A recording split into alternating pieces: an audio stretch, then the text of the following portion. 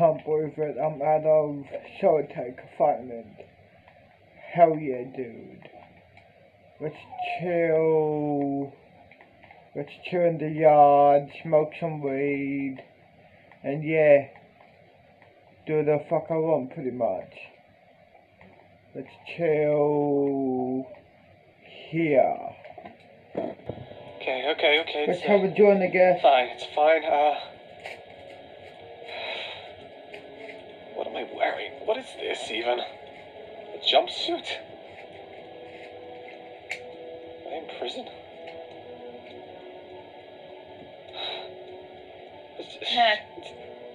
It seems that you've woken up. The fuck are you? Could ask you the same thing.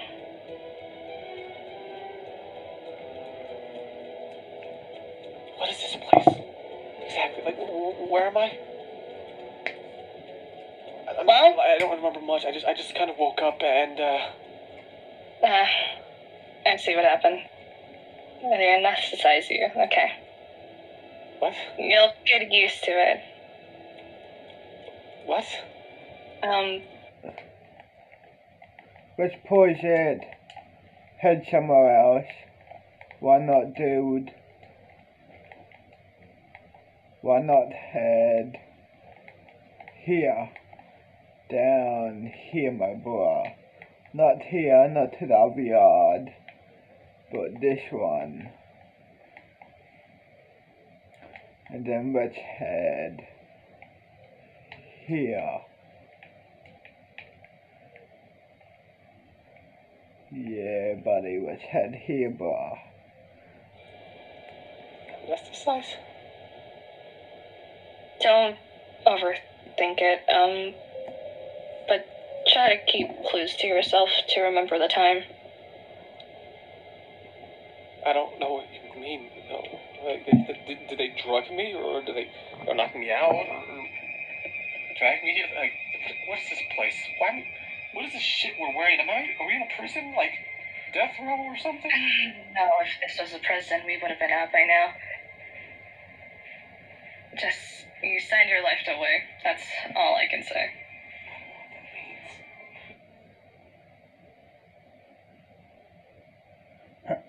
Go ahead. I remember. But I woke up. I woke up here. I don't remember anything from then. I was. Did you write stuff down? I didn't.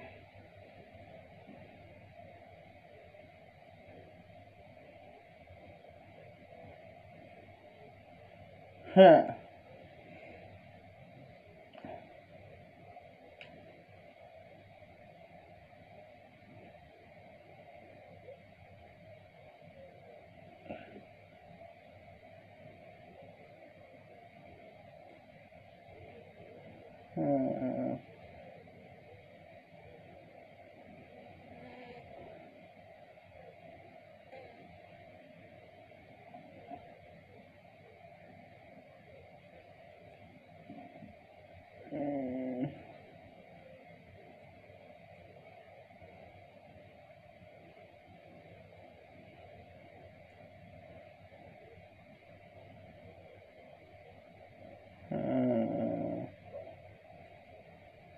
What video should I watch? Maybe Blasphemous HD? Where is that guy anyway? Blasphemous HD, Blasphemous HD, Blasphemous HD, Blasphemous HD, Blasphemous HD, Blasphemous HD, Blasphemous HD. Where's that fucking guy anyway?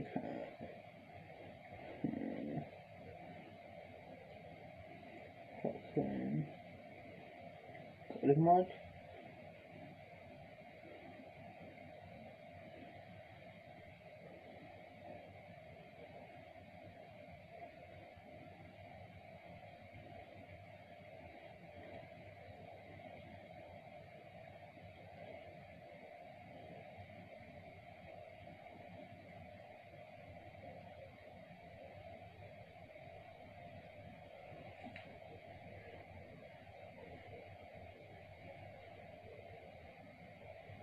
Here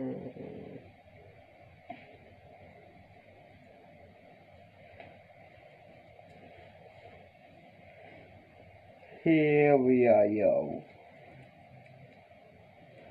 Here we fucking are, yo.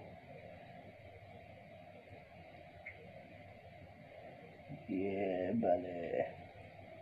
Please support Australian-owned business. Fuck off. They get a notification from their CCTV camera that there's movement in their backyard. No. They rush to check their No. footage. Why? They got the door all open They and got the shit. kid. They got the kid. Oh, they got the kid going first. Hey, look, well, we can make another one, John. I'm not losing you, baby. Yeah, I mean, he's got to go first. What it is, guys, it's your boy Blasphemous HD, and today we are here to watch more shit so scary that I only watch it in the daytime. Delicious. If you guys want to watch the original video, the link's in the description down below. It is by the Noob's Top 5. Let's do that. Yeah, what does let's do that mean? But yes, make sure to subscribe to my website. Link in the description down below. I am uploading 2 to 3 story times a week. I just got done with my third one. Fight between me and Chavez that happened at UNLV back in the day. And me getting hit on by the wrong. Anything that could make that happen. Less than 1 minute after the bang happens, we capture a shadow figure on the right side of the screen. It is hard to see, so look very Regular occurrence. However, recently the creepy activity seems to have intensified for no apparent reason. Brandy begins to secretly record her experiences and carefully shares her captures on TikTok. Hey, Jake, can I get a large bottle of that Baijiu? You know what? Make it 2 large bottles. Why all the other stores do the cabaret song? I'm just sitting at work, and I hear things fall in the lobby. Not sure.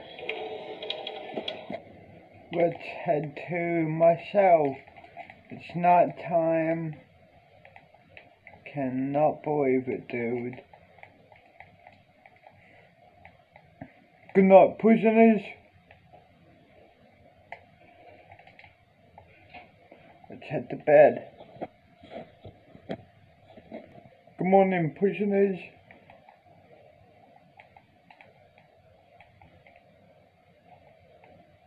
Okay, so this is my yard. Because look, this is my cell block. So, my mistake.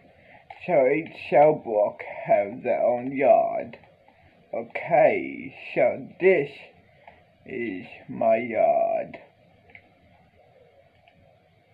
It's okay, I guess. It would do. I'm not fussy or anything, so yeah. It will do, basically.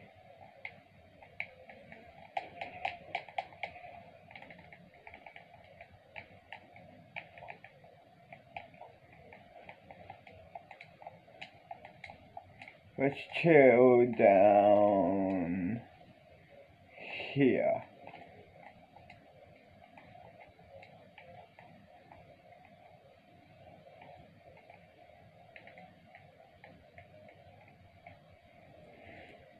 Cheeks. So your best thing to do is don't be Peter gazing when you go to the shower. Keep your soap in your container. And so that's what that is. So you drop the soap. Now you're down low, and people think you're looking at their happy place. And if they think that you're looking at their happy place, then they about to put their happy place inside of you. What it is, guys? It's your boy Blasphemous HD, and today we're here to check out a video called simply Don't Drop the Soap in Prison. And the dude is about to tell us exactly why you should never do that and or join a prison gang. I've never been to hardcore prison. I was in jail for about, that wasn't that bad. We bathed in powder. They didn't give us no soap, and we got to bathe by ourselves. So we never had to worry about anybody trying to shower with us unconsensually and in sex-like ways. But I'm pretty sure the people would love to know what... We just gonna watch the video. I'm new to this type of stuff. I didn't know dropping the soap was a thing. I didn't know that just because I have loose grip on a soap, that can mean you lose your anus. I don't even know what you lose. I'm guessing it's your butt cheeks. I hope it's not, but we're going to find out together. Lego. In the Fresh Out series, we've been getting tons of emails about prison life. So we decided to start this series to answer all those questions you have. Prison life can be a scary thing if you know what you're walking into. You can end up in a deadly situation or get fucked up. I'm Big Herc, and I served nearly a decade in federal prison. And I've seen and lived through some shitty times. And this is Prison Talk. Prison Talk. This is from another one of our viewers. I just got sentenced to 5 years. I'm not a gang member, but I heard that when you're in prison, you don't have a choice but to join the gang. Is this true? This is not true.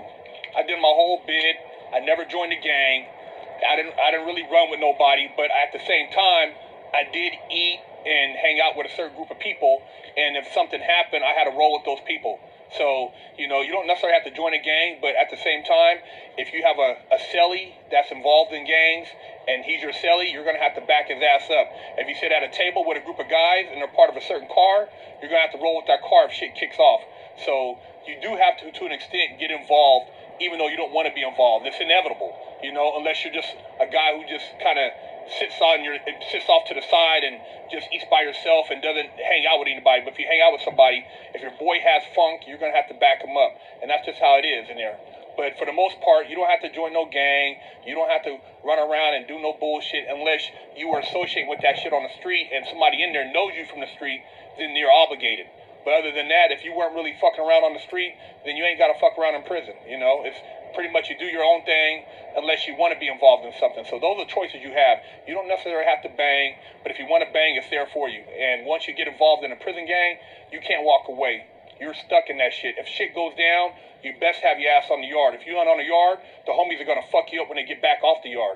So the best thing to do is don't get involved in that, because if they get involved, every time something goes down on the yard, if there's a meeting, if there's any type of riot, if there's any type of lockdown, you're going to have to roll with the car. And if you don't roll with the car, the motherfuckers that brought you in are going to take you out. So be smart about it, and you don't necessarily have to join a gang when you go to prison, but watch who you socialize with and know your friends. You know who you fuck with. Real talk. Another one of our readers emailed and wanted to know, when you go to prison, if you drop the soap, what happens? Now, let me tell you something, man. Are you dropping the soap on the motherfucking streets? If you ain't dropping it on the streets, don't be dropping that shit in prison unless you a motherfucking Peter Gazer. And what a Peter Gazer means that when a motherfucker's showering and he's walking around and his fucking butt naked, you're looking at dicks. Don't be up in there looking at dicks. Once a motherfucker recognizes that you looking at his dick, he gonna think that you're on some punk time, and that's gonna lead to him trying to get you to drop your soap so he can go up in them butt cheeks. So your best thing to do is don't be Peter gazing. When you go to the shower, keep your motherfucking soap in your container. So that's what that is? So you drop the soap, now you're down low, and people think you're looking at their happy place. And if they think that you're looking at their happy place, then they about to put their happy place inside of you? That's barbaric. Get a car, moped, bitch. Who drives a fucking moped? Loud ass fucking shit. You drop your soap while in the shower, let it go. It's not that expensive to get another piece of soap. Let that shit float away and motherfucking stand up straight, because ain't nobody trying to see your ass. But if you're trying to show your ass up in there, motherfuckers gonna recognize that maybe you giving up them cheeks. If you giving up them cheeks, you're gonna get tested. You know, the first test is a motherfucker might slap that ass while you got your towel on. Now, if you just giggle, hee, and don't retaliate, and then the next move is for that motherfucker to come in there and squeeze your butt. And then from there, he might just come in there and just like straight like, hey, homie, you know what I'm saying? You got to let me get some of that. No. And that's how it escalates. So it ain't like they come in there and you just, hey, man, you know, we're going to rape you and do all this stuff. Now, unless you're a punk. And I don't have nothing against punks. If you like it in the butt, that's your choice. But if you're looking for that, there's motherfuckers in there. As soon as you get there, they got some hard dick for them butt cheeks. You know, but if you ain't into that, you ain't got to worry. You ain't got to worry about motherfucking trying to take your butt, you know what I mean? So that's a lot of bullshit. People ain't just getting raped. But if you're talking shit and you into that and you like putting yourself out there, then a motherfucker might try you. He might be like, fuck it, man, you talking all this shit, and you know what I'm saying, you think you hard, maybe I'll just knock you out and take your butt. And that's happened too. I've heard of motherfuckers getting knocked out and getting their butt took because they were running their mouth or thinking they were super hard or trying to carry themselves a certain way. But other than that, man, you ain't got to worry about that. You know. Is it bad that he's wearing a shirt that says sex addict while he's talking about a man getting ran up inside of from the back? Shower time, people. Great, it's fucking shower time.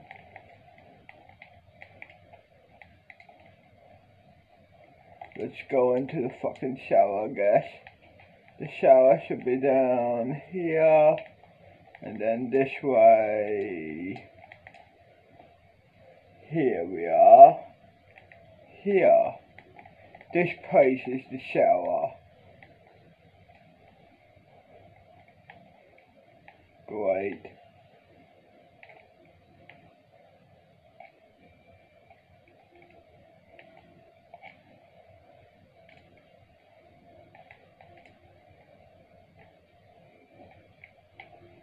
Okay.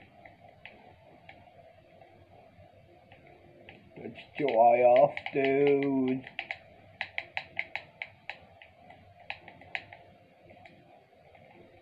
Let's wash my hands.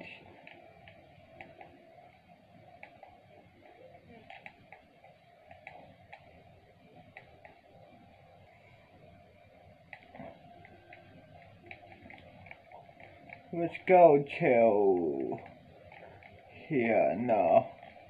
Let's chill down here, my dude.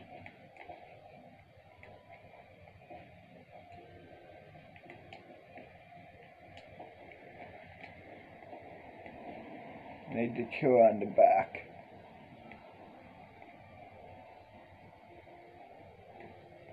Yeah. Here, boy. Press play, dude. I like it. Get up in there, get you a couple fiend books, beat your meat, you'll be alright, man. You ain't gotta worry about nobody taking your butt cheeks. That is so graphic. The way he explained that, I didn't think it would be this graphic. But, you know. Hope you guys enjoyed the video. If you did, make sure to comment, like, and or subscribe. Hug me, I'm scared, because this video has frightened me. Blasphemous HD off.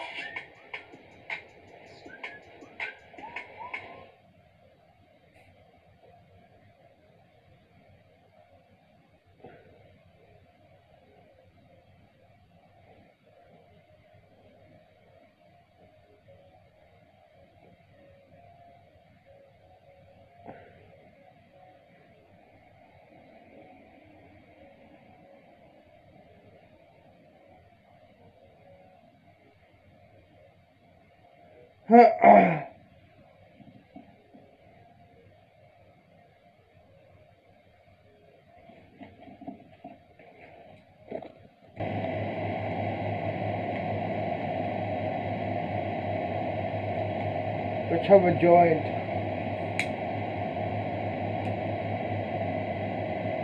Why not?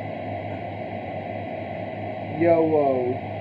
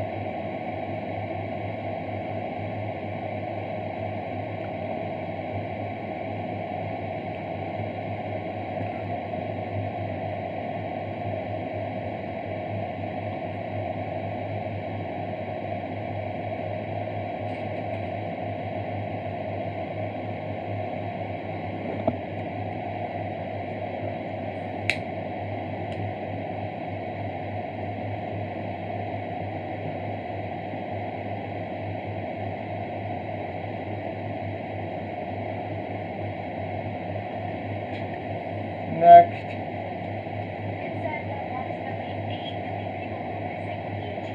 Worldwide. In the States, it said that over 600,000 people go missing per year. Those are actually insane stats. Where do those people even go? According to the Red Cross, over 100,000 people around the world are still currently missing, and most of them are usually just dead. Sadly, many of these disappearances remain a complete mystery, and families are left heartbroken. But it's not all bad. There are some missing people who end up being found, and we're focusing on the positives today. There's already too much negativity going around right now. We don't need to add to it. Hey everyone, what's up? Welcome back to Most Amazing Top 10. I'm your host, Lindsay Ivan. And I'm your host, Eamon Hassan. I hope you are having an awesome day. And today, Lindsay and Ames are bringing you the top 10 missing people who were found alive. Starting off this countdown, we have Gabriel Nagy. In 1987, 44-year-old father of two, Gabriel Nagy, left his home to run some errands in the city. A couple hours later, he called his wife, telling her that he was on his way back home for lunch. But Gabriel never returned home. How do you piss us his wife? Like, I made lunch. Where are you? The sandwich is getting cold. Gabriel. We shouldn't be laughing. Oh, I mean, actually, no. It's well, to add to this mystery, his car was found smashed in, abandoned at the side of the road, and Gabriel was still nowhere to be found. This case went cold for 23 years. There were no signs of Gabriel anywhere. That was until police got word of a man receiving Medicare whose records seemed to match Gabriel's. Turns out that Gabriel got into a car accident on his way home that caused dissociative fugue. He couldn't remember a single thing. Not knowing who he was or where he lived, he wandered around the streets for 23 years. That just baffles me so hard. He literally started his life over after this car accident. Can you imagine completely just forgetting about your family and kids? Like, imagine how his family must have felt to lose him and then get him back. As soon as police found him, they started showing him photos of his family, and he slowly began to remember who he was. Coming in at number 9 is Petra Pazicka. It was July of 1984, and 24-year-old German university student Petra was expected home one weekend just with some family time. You know, family time, as we do after uni, just eat that home-cooked food. But the girl never showed up, which prompted the police to start investigating her disappearance. Detectives turned to a popular crime show at the time for help, and convicted murderer and rapist Gunther K. was suspected for her death. He had admitted to killing someone in the area before, and when provoked by the police, he confessed to murdering Petra as well. You'd think the story just ended there and that Bob was your uncle after that, but Bob is barely even a distant relative right now. Turns out Petra was alive and well and had intensively planned her disappearance for bedtime. She had been going by different aliases and was renting an apartment with money she'd been saving for quite a while. The only reason she was even discovered is because there was a burglary in her home, which she reported to the police. When they got there, she told them her name was Mrs. Schneider, but they asked for her ID, after which she had to confess. Petra never came clean about why she decided to disappear to begin with, and continued to maintain that she didn't want any contact with her relatives. That must hurt. As her relatives, I'd be like, hello, I just want to love you. In at number 8, Robert McDonough. Back in 2013, Robert McDonough, who was a 73-year-old man with dementia, wandered out of his home in Maine. When his family realized he was missing, they quickly reported it to police, who then led a 14-hour search to find the man. And just when people were about to give up is when a miracle happened. And the next morning, when ABC was about to report on the incident live outside of McDonough's home, is when he ended up wandering right into the shop behind the reporter. And thankfully, the reporter was then able to report a positive story, way different than he originally thought.